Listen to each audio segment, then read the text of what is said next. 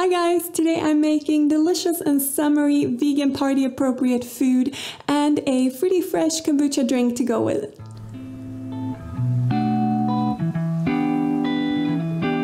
While I know it's not always possible for us to gather at the moment, summer is still the time when a lot of parties and get-togethers happen, and for this I think we need some good food, and you can never have too many ideas for this types of food, I think. So I've put together 3 sort of snacky style dishes that you can serve at your next garden party or just summer get-together.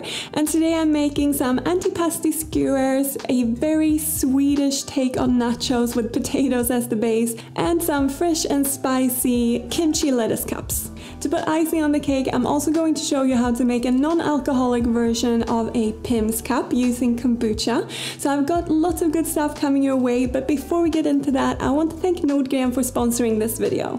Nordgren is a Danish watch brand with a sustainability focus, and they make timeless and classy looking pieces that last a long time. Something that I've personally really liked about Nordgren is that they have so many strap options for vegans. They have vegan leather straps, mesh straps, nylon straps and link straps, so there's lots to choose from, making it easy to customize your watch to go with different looks. And at the moment Nordgren are running a Father's Day campaign because I know they celebrated earlier this month in Denmark, and actually today I know that you're celebrating in the UK and the US and maybe other places around the world as well. So happy Father's Day to any dads watching. If you haven't got the dad you'd like to celebrate a gift already, I'd happily recommend a Nordgren piece. And personally, I really like my Philosopher, and I usually wear it with a gold mesh strap. But another idea could be Nordgren's Chronograph Pioneer watch, which has quite a masculine look to it and embodies the classic purpose of a chronograph watch. The functions are kept simple, enabling the user to switch effortlessly between the stopwatch and standard timekeeping functions. I also appreciate that Nordgren works with NGOs in their giving back program so that some of the profits from each sale go to a good cause, and they also ensure good working conditions and fair pay in their factories as well. Of course, I've got a discount code for you that either will give you 15% off your whole order or a free strap to go with any watch. If you want to learn more about Nordgren, you can find a link to their website down in the description box. But now let's get to cooking, shall we? And the first thing we're going to make are the antipasti skewers, because I thought we'd go for the easiest first, and I really love these because who doesn't like antipasti? And it's a really great idea to serve them on skewers because it saves everyone from poking around in bowls, and you can just grab one and munch away. So first off, we need to gather all our antipasti ingredients so that it's easy for us to put together the skewers. For my skewers, I'm going to be using some cherry tomatoes, as well as some fresh basil leaves and green olives as well. And none of these really need any prep work, but I'm also going to add some melon cubes to the mix. So first I remove the seeds from a quarter of a small cantaloupe, and I peel it using a knife.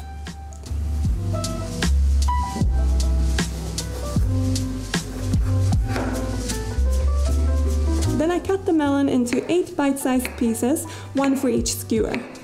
So about the skewers, I'm using these bamboo skewers that I usually use for barbecuing, and they're quite long, so what I like to do is take a pair of scissors and just cut them in 2.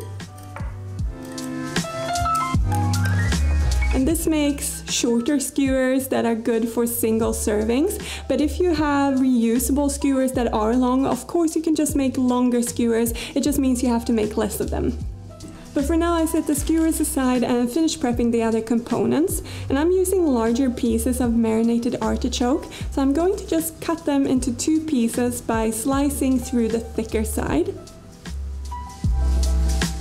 I'm also slicing the 2 slices of vegan cold cuts that I have chosen into 4 even slices, so that in total I have 8, 1 for each skewer again.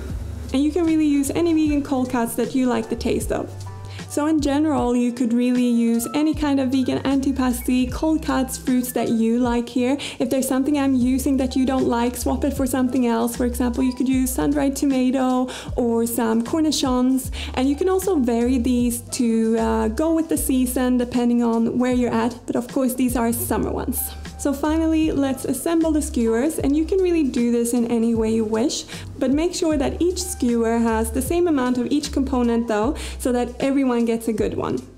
Also consider which foods will taste good together as you arrange them, putting these foods next to each other to encourage people to eat them together. For example, the melon might taste good with some basil or a piece of cold cuts, and the tomato goes really well with the basil as well. But really just have fun. This really is a creative and fun experience. I'm sure children would love to help with this as well, and I'm happy to say that they are equally fun to eat for grown-ups and kids. Alright, so on to the next one, and as you all know, I'm Swedish, and here in Sweden in a few days there's gonna be midsummer festivities all over, and this next dish is perfect for such an event, and it's actually something that's been done quite a lot here in Sweden over the last few years, usually then with some potato crisps as the base, but I'm going to be making them with some oven roasted potatoes to make this very Swedish take on nachos that also has the taste of the sea, and I know this sounds bonkers, but trust me, it's really yummy. Well, first of all, we need to preheat the oven to 200 degrees Celsius and then slice up 4 medium-sized potatoes into rounds, and they should be roughly 3 to 4 millimeters thick. Then we place the slices on a lined oven tray and drizzle with about 1 tablespoon of rapeseed or olive oil and season with salt. I toss to coat and then spread them out into an even single layer. This will make sure that they bake evenly. Then I roast the potato slices in the preheated oven for roughly 20 minutes or until they are golden and cooked through. Make sure to flip them over halfway through the roasting time as well. Once the potato slices are golden, allow them to cool slightly before layering them on a serving plate. So if you prefer to have single servings, you can definitely serve this like that as well, instead of this sort of plate that I'm putting together where everyone has to grab from the same plate. And to do that, I would just serve it on like a wooden board and put the potato slices, with some room in between, and then just add the toppings onto each potato slice. And that way people can just grab one and off they go. Either way you serve it, we should finely chop a quarter of a red onion for the topping, and we should also pull the smaller fronds off from about 3 dill stems. Then to assemble the dish, we dollop some vegan creme fraiche or sour cream all over the potatoes, and I use about 100 milliliters for the whole dish. And for the topping, I'm also going to use this vegan caviar that's made from seaweed, and I can get it here in Sweden just from the supermarket, and it's very affordable, but I know it's not available all over the world, but one place that you can usually find it at is IKEA. So if you have an IKEA around, you can always check in their deli section. And if you can't get a hold of this, you could make some vegan lox, like a vegan smoked salmon, and I've got a recipe for this on my website, so I'll make sure to link that down below, but there are plenty of recipes using different methods online, so just Google it if you want to make the dish and you can't get a hold of the caviar. But otherwise, we're just gonna dollop this all over as well. Then I sprinkle the chopped red onion and the dill fronds over the plate of potatoes. Finally, I use a microplane to grate the lemon zest from about a quarter of a lemon over the top as well, and finish with a sprinkling of flaked sea salt. To me, this dish is summer embodied and all the flavors that I grew up with here in Sweden. I hope you will also enjoy this very Swedish take on nachos. Next up, I'm going to be making some lettuce cups, and I think this is the perfect summer snack, and lettuce leaves really make such a great vessel for an array of yummy stuff. The ones I'm going to be making today will be filled with smashed avocado, kimchi, some tofu and fresh veggies, and now this might sound like a lot, but don't worry, it's really easy. Let me show you. First, we're going to be making the avocado smash, and to do this, you cut an avocado open, remove the pip, and then use a spoon to scoop out the flesh.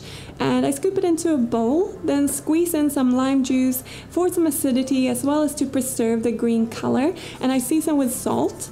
Then I use a fork to mash the avocado into a somewhat uniform mash, although feel free to keep some smaller chunks if you like that. I set the avocado smash aside, and next up clean the lettuce leaves and pat them dry. Then I lay them out in a single layer on a serving board or plate so that I can fill them easily. After this, prepping the remaining lettuce cup toppings is very easy. You're just going to cut a quarter of a block of smoked tofu into roughly 24 smaller pieces. This means you have 3 for each lettuce cup if you're making 8. Then you're going to slice 3 to 4 radishes into thin rounds, or feel free to get creative with the shapes you make. Also, I use a vegetable peeler to make some ribbons out of a quarter piece of a cucumber. And then finally, I finely sliced 2 small spring onions. To assemble the lettuce cups, simply spread some avocado smash on the bottom of the lettuce leaves and then add tofu pieces, dollops of vegan kimchi. I used about a cup's worth for 8 lettuce cups. And then I top with the radish slices and cucumber ribbons and sprinkle the sliced spring onions over the lettuce cups before finishing with some toasted sesame seeds. And then voila, you have some delicious lettuce cups perfect for a garden get-together or a warm summer evening at home. So now we've come to the last recipe of this video, and it's going to be my non-alcoholic take on a pimms cup, and I'm going to use kombucha to make it. So when I lived in London, this was such a staple in the summer. It really is such a classic British summer drink, and I think it's probably the most beautiful summer drink that I can think of. And often it's served in a jug, so you can feel free to double up, triple up, quadruple up this recipe and serve it like that as well. But I'm going to be serving mine in glasses, and like I said, I'm going to be using kombucha as well as apple juice to make the sort of base of the drink, but you'll see it all in a moment. So let's start by preparing the fruits and vegetables that make this drink so spectacular. First, I'm going to slice some lemon and orange into thin half-moon shaped slices. If you're using smaller fruits and big glasses, or if you even wanted to make this in a jug, you can of course cut circular slices instead, but for each glass we'll need about 3 half-moon slices of each. Then I use a vegetable peeler to make some ribbons out of a piece of cucumber, and I use about 5 or 6 slices per drink. I also cut some strawberries into halves or quarters depending on their size, and about 2 or 3 per drink will be perfect. Finally, I grab a hold of a couple of shorter mint sprigs for each drink, and I make sure they're nice and clean. Now to making the drink itself, I'm going to squeeze 2 tablespoons of fresh orange juice into a tumbler, and if you wish, you can add a splash of Angostura bitters. These bitters do contain alcohol though, so if you want this drink to be strictly non-alcoholic, then you need to leave these out. What they do add is a little bit of spice to the drink, but there are other ways of doing this. For example, you could add some extra ginger juice into the drink, or I've seen people add brewed and then chilled tea into their non-alcoholic pimms cup, so there's lots of stuff you can play around with, but they do taste really great without the bitters as well. After the bitters go in or not, I arrange my fruits and vegetables as well as about 3 to 4 ice cubes in the glass, and it can be really pretty to press some of them up against the sides of the glass, as this will make a nice pattern when you look at it from the outside. Also, feel free to reserve a mint sprig and a strawberry for the top if you wish. Finally, I pour in 75 milliliters of good quality pressed apple juice, followed by 100 milliliters of ginger kombucha into the glass, and I use a chopstick or something similar to gently stir the drink around to mix everything. Finally, garnish with the remaining mint sprig and possibly a whole strawberry if you would like a more festive look.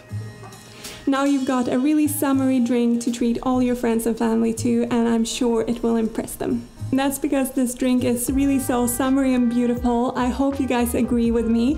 And what's even better is that when you've drunk it, you get to eat all the little bits that are left in the glass. And yeah, this totally brings out the child in me. And I'm also a lover of all things kombucha, so it's definitely a winner in my book. As always, I've linked all the full recipes down below if you want to see them written out. And I would like to thank you all very much for watching this video. I hope you enjoyed and got some good ideas for your summer party or get-togethers. And if you haven't subscribed to the channel yet, please do so and click the notifications button so that you don't miss the next video. Now I wish you all a great day. Thanks for watching. See you next time. Bye!